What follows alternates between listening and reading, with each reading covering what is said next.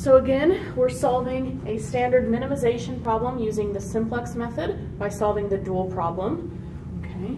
We identified our pivot position and turned it into a 1, and now we need to get zeros everywhere else in the column. So to fix the first row, it's going to be R1 minus R2. To fix the third row, it'll be R3 minus 4R2. And to fix the fourth row, it'll be R4 plus 8R2.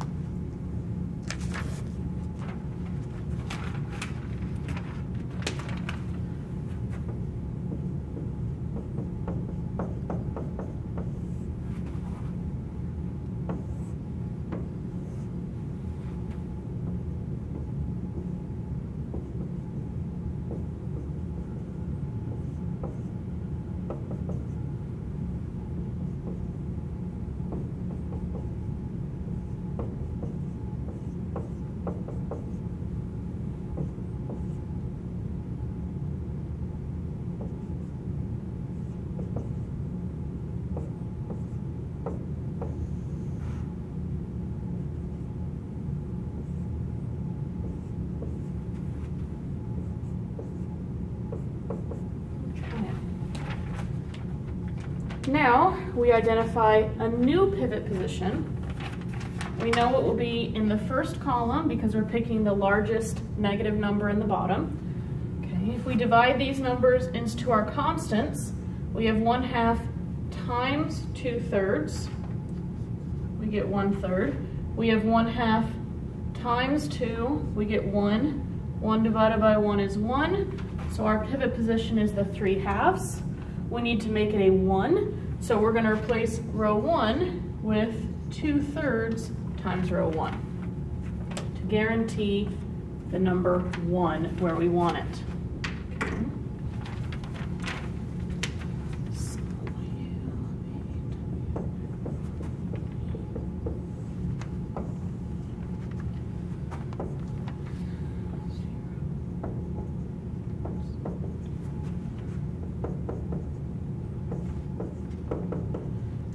Other rows are staying the same.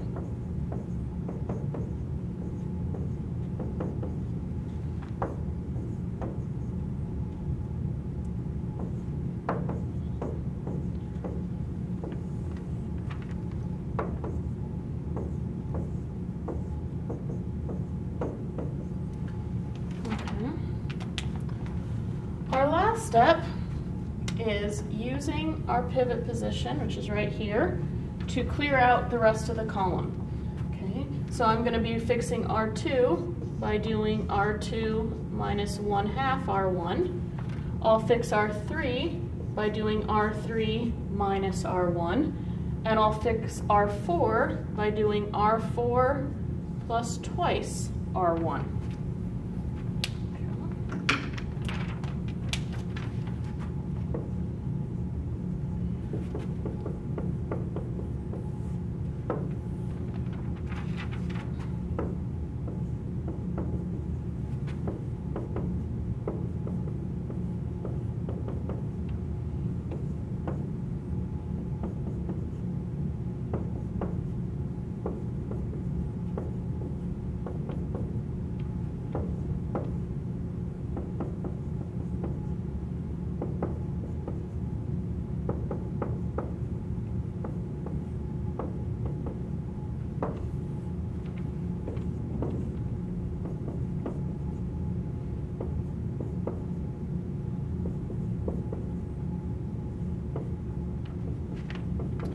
Now, I know I'm done because there are no more negative numbers in the bottom. And from here, I can read off the answer. Now, I'm not reading off the answer to this problem, okay? Meaning I'm not looking at unit columns and coming over here to the right-hand side. Instead, I'm going to read off the answers to the original problem, and I do those a little bit differently. X will equal 4/3 because that is the number at the very bottom of the X column.